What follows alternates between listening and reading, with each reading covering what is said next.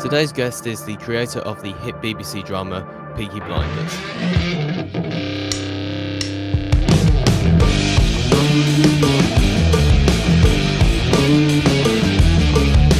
The impetus for doing Peaky was stories that my mum and dad told me when I was a kid. What I don't want to do is, isn't it a shame for these poor working class people? You know, didn't they have a terrible time? Wasn't it awful? So that, the drinking and fighting and all that stuff, it's glamorous stuff.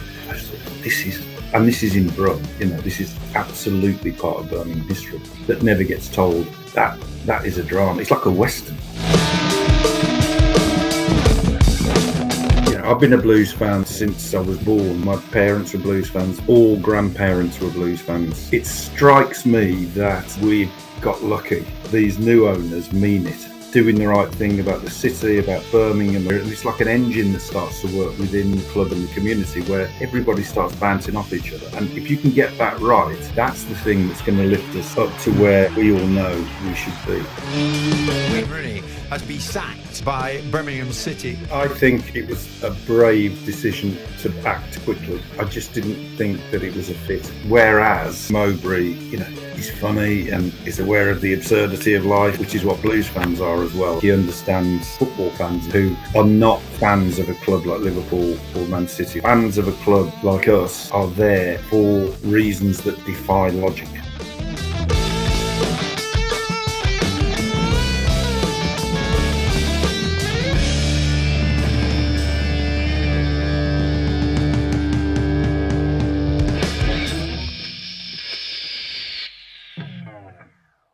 Hello and welcome back to the Blues Focus podcast with today's very special guest. As usual, I'm happy to be joined by Jamie Lawler. You're right. Zach Woods. Hello, everybody. And Sam Sheppey. Hi, guys. No camera, but still here in voice. Today's guest is the creator of the hit BBC drama Peaky Blinders, set in the hard-working city of Birmingham from 1919 to 1933. The show is easily one of the most stylish and iconic of TV programmes, starring multiple Hollywood celebrities in Cillian Murphy, Tom Hardy and Adrien Brody, to mention a few. In 2020, he was awarded a CBE for his services to drama and entertainment and the wider work in the Birmingham community, a CBE, a screenwriter, film producer and director, but most importantly, he's a big blues fan. Please welcome Stephen Knight. Hello, good to be here. It's very good to have you on. We're absolutely delighted to have you on. But yeah, this podcast has been a few months in the making. We first met back in August before the first home game of the season against Leeds in the Roost in the pub. Obviously, what an amazing day that turned out to be. It was just buzzing before the game even got kicked off with Tom Brady, the fireworks, all the tributes to Trevor Francis as well, which was very touching. But since then, it obviously has been a bit of a bumpy ride. But taking you back to that day, what's your best memories of that day, really? It was just amazing. I think like a lot of blues fans, things started to happen on that day that we never thought would ever happen. Like Tom Brady's not going to walk into the Roost, not ever. That's just not going to happen. And it did. But there was an occasion before that in Baines's where I think it was the last game of the previous season where Tom Wagner and his people arrived. And Tom Wagner came up to the bar and he was heaving because it was the last game. And he put his car behind the bar and said, buy everybody a drink. And the barmaid thought he meant everybody who just walked in with him. Mm. Said, no, he means everybody in the pub. She said, I don't know how to do that. It's just like, it was so brilliant. And then on that day in the Roost, when they all show up, and in advance of that, I thought I'd better get a drink in for them. And I foolishly bought, there wasn't a great deal of choice. So I got them all, I think I got about 20 Budweisers. And when they got there, they're like, what's this? We want Guinness. Oh no! They all drank Guinness, so I think this is part of Tom's, health and nutrition. Yes. It's all so exciting at the moment. Just small stories like that show the difference between previous owners we've had and these guys that have come in. What are your thoughts? Just everything going on off the pitch. Because even small details. We've had the stands now renovated, but even fresh licks of paint, renovated changing rooms. How fantastic a job are the new owners doing? It's brilliant, and I was sort of privy to conversations in advance of the whole thing happening. And I thought, this isn't going to happen. Something's going to go wrong. It's Blues, you know. It's never going to work. And the Chinese owners were, I mean, some of the stories which I sadly can't share about the sort of labyrinthine negotiations that went on with the previous owners and the madness and the hilarious things that were happening, which, you know, I think the Americans just dealt with, because they're used to this sort of stuff. You know, they do deal in distressed assets, and God knows we were a distressed asset. And they dealt with it. They had patience and they had fortitude and got it done. And then when it actually happened, you just thought, you know, I've been a Blues fan since I was born, because if my parents were Blues fans, all grandparents were Blues fans, and probably their parents were Blues fans. I don't know. So there was nothing I could do about it. And my kids are all Blues fans as well now. But the idea that the thing that we've always thought can't happen might happen is so bewildering at first. You just think, oh my God, this can happen. And then, of course, we do the Blues thing. Exactly, yeah. Just top it all up immediately. It's like, oh no, this is going too well. Now, I think we've got somebody who, it seems to me, there's an I mean, I read Small Heath Alliance a lot, and I've never known a consensus like that on Small Heath Alliance, because everybody, you know, everybody's got their own opinion and stuff. And by the way, Small Heath Alliance is brilliant, and I think it's hilarious. On occasions, it's just inspired humour and stuff. But to see the consensus around Tony Mowbray is really great. So I suppose, Stephen, my next question is, obviously you're in and around the club a little bit, like you said. So have you met any of the players? And with that, do you have a favourite that you? I don't get to meet the players much. They're all so young, you know. They're younger than my kids, and it's quite strange. And I've always found this for years, because I usually go to the Jasper Carrot suite, and you get the man of the match. And like when we've lost 4-0, and the poor man of the match gets dragged in, you think, oh, you poor sod. But you know, it's like when Jeff Horsfield used to come in, and he was like a skinny kid, whereas on the pitch he looks like this great big lumbering bloke. It's very different. So the players, in fact, I did meet them when I invited a lot of the players to the Peaky Ballet thing in Birmingham, and you know, they're great, they're a real laugh. And I don't know what the current thoughts are on Craig Gardner, but he's a brilliant bloke. And the people that I meet behind the scenes are fantastic. And previously I've always given them a Peaky hat, but I stopped doing that because it kept going wrong. So I've been talking to a lot of people around, you know, behind the scenes, and it strikes me that we've got lucky in that these new owners mean it. Yeah. In terms of doing the right thing about the city, about Birmingham, about the community, Small Heath, Bordesley, and all of that. Not least because I think they understand that doing the right thing is actually profitable. You know, 100%. It's not like, let's be nice. Well, it is being nice, but being nice also creates that mood and that atmosphere. And it's like an engine that starts to work within the club and the community, where everybody starts bouncing off each other. And if you can get that right, that's the thing that's going to lift us up to where we all know we should be as the club that carries the name of the second biggest city in Britain. That's where we should be. We should be up there. So what we need is money first, owners who understand, and then I think it's our job, us as Blues fans, to get on board and bring as many people as we can with us to the game, fill that stadium, and then I'm doing what I can. We're all doing what we can to sort of connect the club to the area and to that bit of Birmingham, and then the bigger bit of Birmingham, and just make sure that people identify with the football team as representatives of something more than just a football team, I think. Yeah, 100%. Yeah, because I mean, I went to the open house. That was what they called it. Oh, yeah.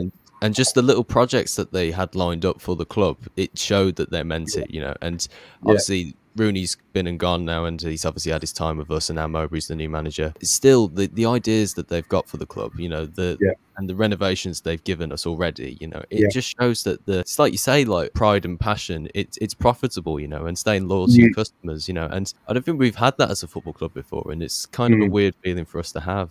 I know. We're customers now, not victims, which we've been for like 30 years. And I do think that there's something good about the American model. I know we can all have our views about that, but the American model of let's treat people as customers and let's give them a good experience. You know, it can be as cynical as you want, but that's what we all want. The main thing about the experience is you've got to win. You know, and that was the first thing I was saying to everybody that I met, is that all of this is absolutely fantastic, but you can have the worst match day experience. If you win 3-0, you're happy. Got to get it right on the pitch, and that's what I mean. You know, they do get it because they're sports people as well. And you know, to Tom Brady, he completely understands. There's nothing worse than when we lose, as we all know. You know, Saturday night when we've lost is horrible. There's been too many of those in recent years. Oh, yeah. And the recent couple of weeks. But maybe I think that maybe the recent couple of weeks is like, to our new owners, this is what it's like. Yeah, don't let it keep on happening, because it will keep on slipping. Yeah. Exactly. Yeah, absolutely. And the sort of points you make there, if you go to a match day game now compared to, you know, a few years back, you're right in that there's so much that's improved. The food's better, even though the programs are looking great these days. As we've said, like the fireworks before the game, it's a rarity as Blues fans, because everything off the pitch and surrounding the actual football itself has improved tenfold. And bear in mind, they haven't been here years yet. They've been here a couple of months. So just to see that intent, and you only need to listen to Gary Cook or Tom Wagner speak for 10 minutes to know that they know exactly what they're doing and exactly what they're talking about. And as Blues fans, that's just so lovely to see, because it's something in recent history we've been deprived of, really. And it's one that, I mean, I think the way I look at it is that there's no Blues fans who are there because they're glory hunters. God. You know, there isn't a single one. They can't. No. 99.9% of the fans are there because one of their parents was a Blues fan, and that parent was a Blues fan because their grandparents almost certainly were Blues fans. So what you've got in the Blues support is, I bet that my grandparents and great grandparents lived within a stone's throw of the parents and grandparents and grandparents of most of the people who were there, because they would have come from that particular area, which wasn't big really. It was crowded, but it wasn't vast. So you got, you know, your small Ethy Bordsley and all of that South Birmingham stuff. The Birmingham City support, it's almost tribal. It's almost like these are people who have been stuck with this allegiance for 100 years, you know, and we're the next generation. And the thing that I'm really passionate about is because, as I say, I've not made them, but all my kids sport Blues, and I just don't want that to be a burden for them. I was living in London, and my oldest son was at school in London, and he was 7, and he came home and he was crying, and I said, "What's the matter?" He said, "I was at school today, and somebody said, 'Who do you support?' And I said, 'Birmingham City,' and he said, 'There's no such thing.'" Oh wow! Gosh. That's a horrible thing to say. We were bad, but we weren't that bad. The thing that was like the taster of what could possibly be, like, you know, 2011, the League Cup final. Oh yeah. Kids. And the thing happened that never happens. Like, we go 1 up, they equalise. So obviously we're going to get towards extra time. Yeah, of course they're going to beat us in extra time. And then that happened. Did you go? Oh God, yeah. I went with probably about 20 members of my family.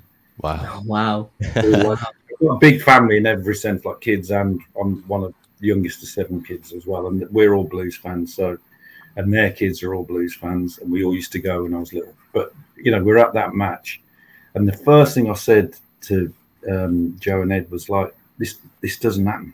This never happened. And even then, after that, you're expecting them to equalise. Yeah, exactly. Yeah. That was by far one of the greatest days I think I witnessed in a long time as a Blues fan. Oh, I think the best day, isn't it? It was. Well, I'm hoping moments. Your generation, you've got lots of them to come. Fingers crossed. Yeah. Can't be any worse than the last few years, can it? No, I was going to say. Well, this is the thing as well. Since we've come down from the Premier League, we just haven't really had any recent success at all. Not even like an outside the playoff finish. We've just been deprived of any success, which I guess is a good point to segue on to Tony Mowbray and a little bit about Rooney as well. We'll start with Rooney, given that, you know, all that's just happened. Yeah. I mean, it obviously sadly didn't work. Some saying 15 games wasn't enough, deserved a bit more time. I mean, what are your thoughts on the whole Rooney situation? I think it was a brave decision to act quickly. I just didn't think that it was a fit. Didn't feel like, I mean, I was all guns blazing to say we've got to support, because we have. Once you've appointed a manager, you've got to get behind the manager. There's no point just immediately moaning about it. But Blues are funny. Every supporter thinks their club is unique, and of course every club is unique. But we've got our own sort of way of doing things, and that didn't feel that it was going to work. Just like the Zola thing, it feel as if this was a natural, ingrained thing that we would do. And whereas Mowbray, he's funny and is aware of the absurdity of life and all of that, which is what Blues fans are as well, I think. And he's not going to get too big for his boots. He understands football. I think he understands not just Blues fans, but football fans in general, who are not fans of a club like Liverpool or Man City or whatever. Fans of a club like us are there for reasons that defy logic. Yeah. There's I think you're right to highlight the character of Mowbray there as well, because someone that can really sort of have that funny side to him, where we've seen in press conferences, and that he has a bit of that character to him, and he's also someone that's got a lot of experience in the game as well. So in terms of sort of getting the team sort of back on the same page together, what would you say is the main thing you've got to focus on to try and get that confidence back? I think confidence is such an important word in football. I was never any good at football. I'm not an expert in football tactics or anything like that. I just want to win desperately, probably more than is acceptable for somebody of my age. I can't stand to lose. I can't stand it. On the days, it's one of those things. And I would hope we're watching players who feel the same. They can't stand to lose. That's right. When you look at Ferguson and going back to Matt Busby and Bill Shankly and people like that, they took over clubs that were middling. People forget that, like Liverpool, Man U. They were okay, they were nothing special. And then these characters came along who would not accept defeat. They wouldn't. So suddenly those two clubs became what they became. And I think, you can be grown up about it. You can try to be grown up about it. But I like the idea that what we should be is not accepting of defeat. Yeah, it's been a long-standing sort of tradition with the Blues, really. It's like the phrase "typical Blues" sort of stems from it, doesn't it? Where it's like we've lost the game, we probably should have won it. It's typical Blues to throw it away. But it's like the mentality I think Gary Cook and the board are trying to install now. It's like, well, no, we should want to win those games. We should be bitterly disappointed when we've lost those games. Absolutely, and I'm all for having a pint after, and in the end it wears off. But in that 90 minute or 100 minutes these days, there's got to be an absolute refusal to accept anything other than victory, because then once it starts happening, then it becomes a habit, and it's like losing. Once we start doing okay and things start to click, I mean, I've been there when we've been good and when we got promoted, and the other problem with that is you get used to that as well. I remember on the odd occasions when we've been really good, you sort of get used to it. And we're in the Prem and we're playing Man U, we're playing Arsenal. No, we lost to Arsenal. This is terrible. But you forget to put it in context. But I want us to get into that situation again where you take your kids to the match and now watching quality football against a big opposition. Because why not? We are a big club. We're half of Birmingham. We really are, yeah. That's a big chunk of people. Yeah, absolutely. And I think even the managerial decisions that have been made in the past, to get rid of Eustace for Rooney and to get rid of Rowett for Zola, each time that decision's made, because prior to those decisions being made, we were picking up results, but these managers have been sacked because maybe the football isn't too pretty, or, we want to play more attacking or no fear football, as they worded it. So whilst we were picking up results, the reason for these decisions is we want to be that modern, attacking, fast-paced football club that, yes, are picking up the results, but are also doing it in a way which is entertaining to fans, which I think in some aspect, has been detrimental. I think this is where it's been good that the owners have almost gone back on their initial plan, because it'd be so easy to go out and get a Frank Lampard and try and do the same thing, a big name and try and play that football. But I think, again, where it shows how good our owners are is they've learnt from their mistakes. They're now getting in a manager who's got that experience in a championship, knows it like the back of his hand, has experienced success, and might not be the biggest name in the world, but he's a man that will hopefully start to get us results. Exactly. And you know, the importance of winning, it's obvious, I mean, everybody knows it's self-evident, but for me, the entertainment is winning. And if it's the case, which it actually probably is, if it's the case that playing fast-flowing, entertaining football makes you more likely to win, happy days. You know, and that seems to be the case in the Prem. But we've got to make sure that we know what we're doing in order to just get that result at the end of it. Yeah, because what would you say that a success would be sort of at the end of the season with Tony Mowbray coming in now with us in 20th place? What would you say would be the success for this season? Win the FA Cup. No, I don't know. Probably, and again, it pains me to say let's accept this, but realistically, it's probably mid-table is fine. You know, if we can start to threaten the playoffs, then fantastic. There's no reason why not. There's plenty of time left, I think. A cup run would be nice. Yeah. When is the next round? Next round should be in February, I believe. Now, assuming we beat Hull, obviously. Yeah, exactly. The replay first, and then an easy task of Leicester away next up. Yeah, I would. But yeah, a cup run would be good. I think a cup run would be an interesting thing this season, because if one accepts, which I don't necessarily, but if one accepts we're not going to get into the playoffs, then it would be something to look at. Do you know what I mean? It would be something for us to test ourselves against some bigger clubs and maybe have some fun. There are quite a few blues references in Peaky Blinders, and obviously there is one in the very first episode. Grace is obviously speaking to Harry behind the bar at the Garrison, and so he's always just busy in the daytime. He says, "No, these lads are off to St Andrews. You know, the Blues are playing." He says St Andrews, and she says, "Is that a church?" Yeah, he says, "Is that a church?" He says, "No, the Blues are playing. You know, they're not going to pray or anything." Yeah, and of course in the last season as well, when they're trying to threaten the ref to throw the game and give a penalty. Which he still doesn't. You've worked some realism well into there, actually. I think that's decent on your part. But, I mean, but like, how much influence does blues have on you writing for Peaky Blinders? Because I imagine the sort of working class feel definitely plays into it. Yeah, it's absolutely all part of the same thing. I mean, I've said it many times, but the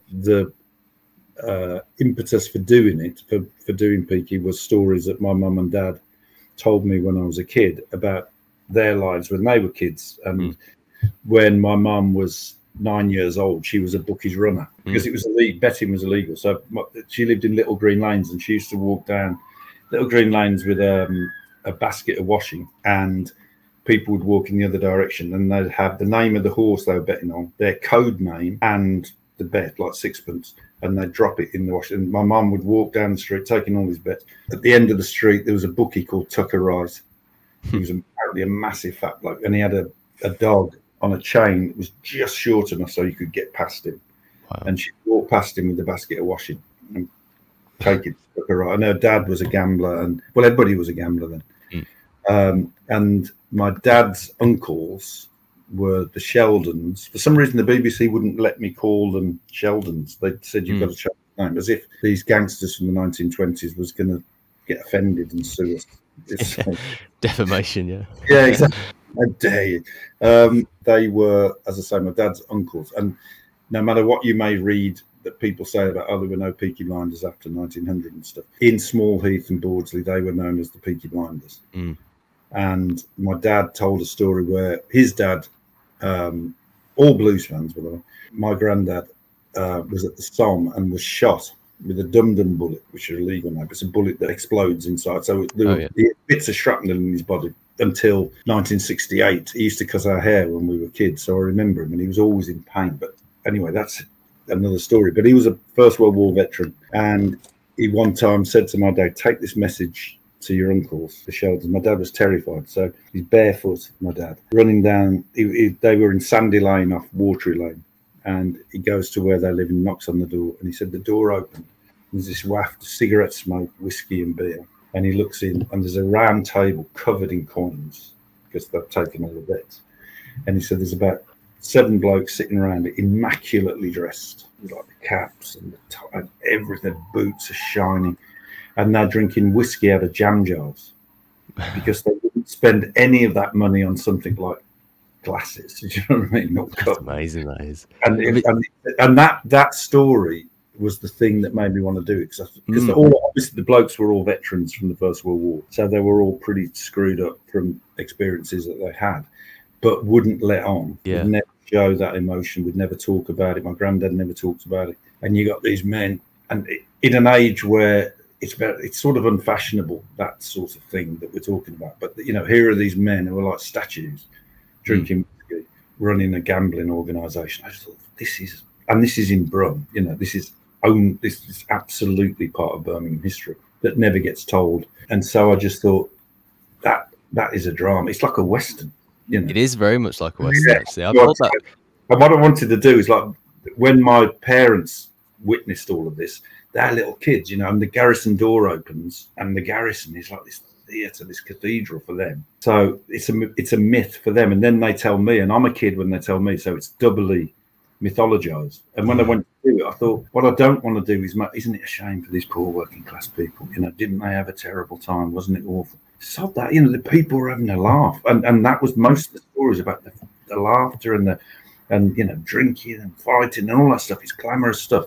So I wanted to make it the mythology of Birmingham, and why not? And you have to get over that. Well, I can't make this glamorous because it's Birmingham. Well, you can. Yeah. There's no reason why not. It's the same as Chicago or Philadelphia or anywhere else, you know.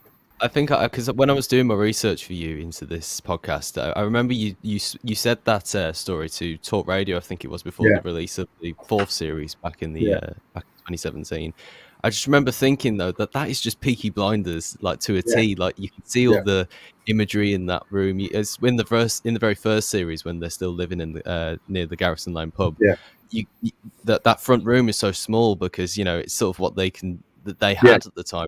But, like, I mean, the music that you use in it as well, like, you use a lot of Nick Cave and the Bad Seeds. Obviously, that's, like, you know, the theme tune is obviously Red Right Hand and everything. But, like, I mean, it's weird to use modern music in a way, but, like, it makes the scenery better. It makes the show feel more attractive to a more of a modern audience. Well, with the first series, it was, when it was being cut together, we got quite a good group of editors working on it, and post-production people, and they used to put modern tracks to it when they were editing to get the rhythm of it, and it just worked so well.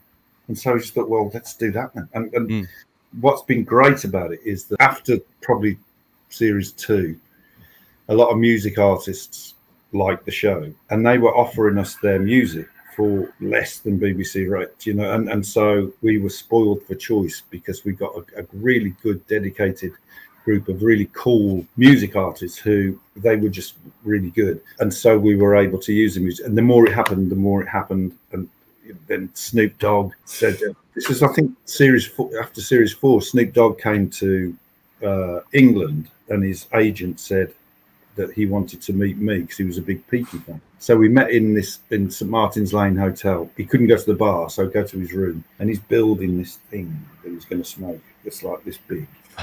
And I'm drinking beer, and he's just talking about his life and how, and this is the weird thing, he saw in Peaky Blinders echoes of how he got involved in gang culture. And you think, well, how can that be? So this is South Central LA, and this is Birmingham in the 20s. But there's something, and you know, some shows are lucky, and I think Peaky is lucky, is that there's something about it that seems to resonate with a lot of people, and music artists seem to be prominent amongst them. It seems like a lot of Peaky Blinders is not only for yourself, but other people as well, based off sort of real life experiences, or can somewhat relate to it. And that seems crazy given the amount of, like, violence and gang culture we see in the show. So is a lot of what was written, obviously not all of it, but are parts of it based off real life experiences then? Is a lot of it research? What's the show sort of centered around, I guess? The characters are based on real people, like Charlie Strong.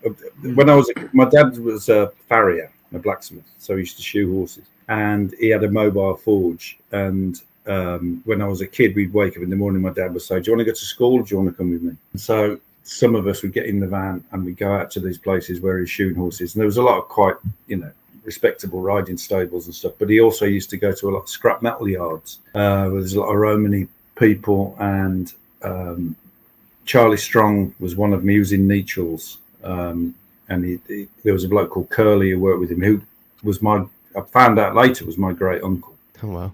I know.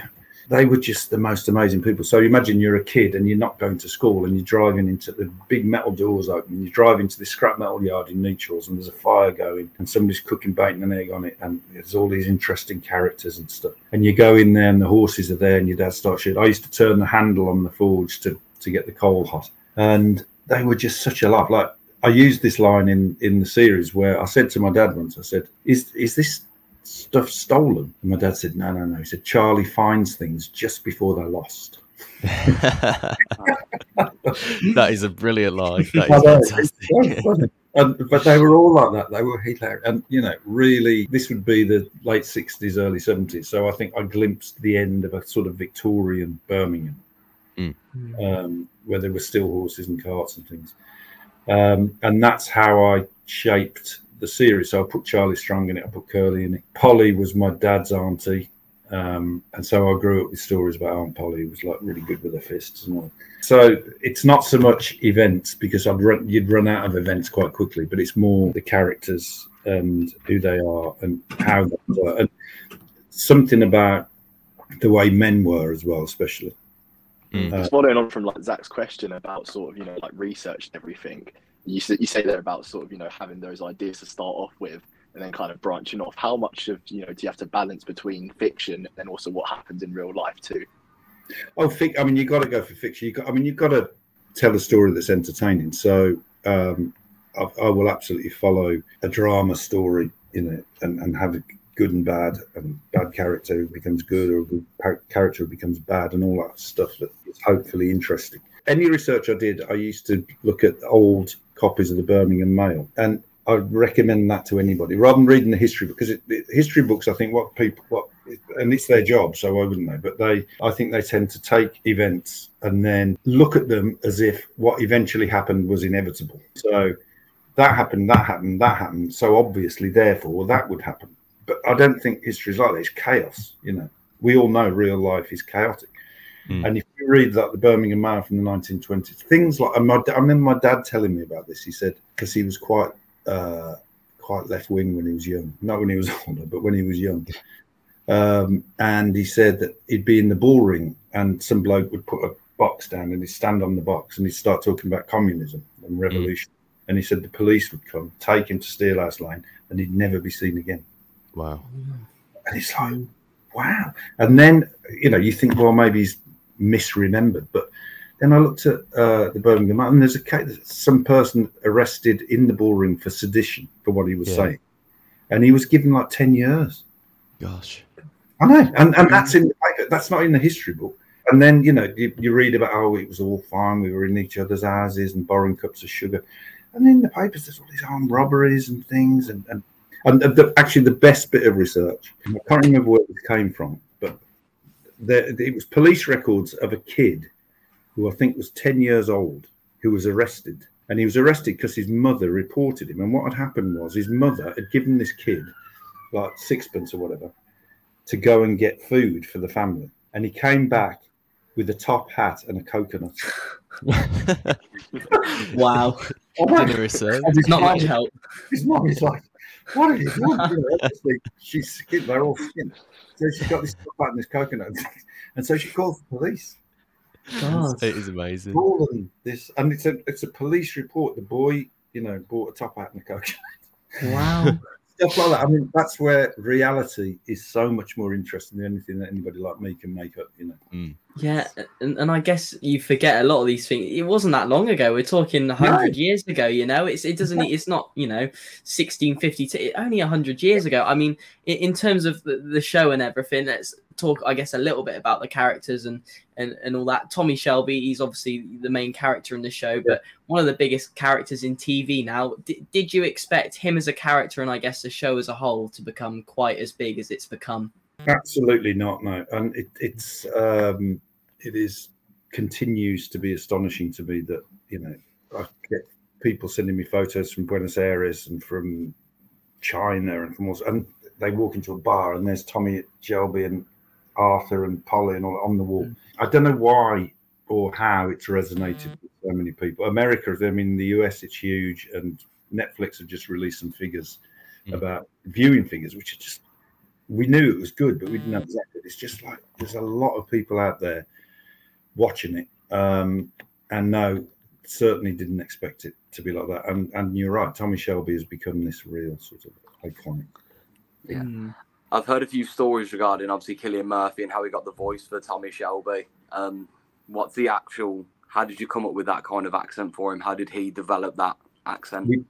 We took him to, we being me and my mates who go to the match and two of my brothers, we took him to the Garrison pub and he bought a tape recorder. I think it was a cassette recorder. That's how long ago it was. He brings a cassette recorder. And the Garrison was being the Garrison. The landlord was asleep on the bar.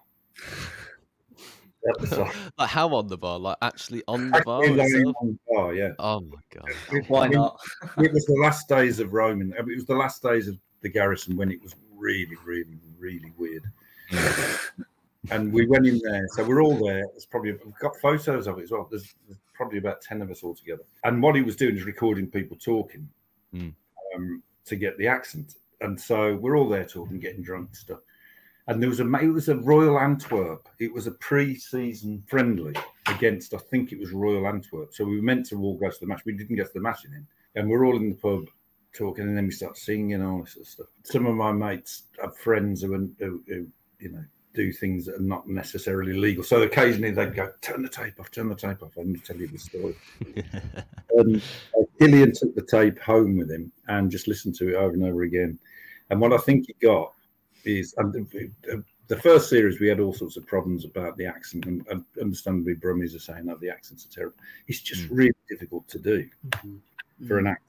I think Brummy and Geordie are really tricky. And the problem was we had a voice coach, and what was happening was that the actors were doing their lines and the voice coach would go, no, don't say that.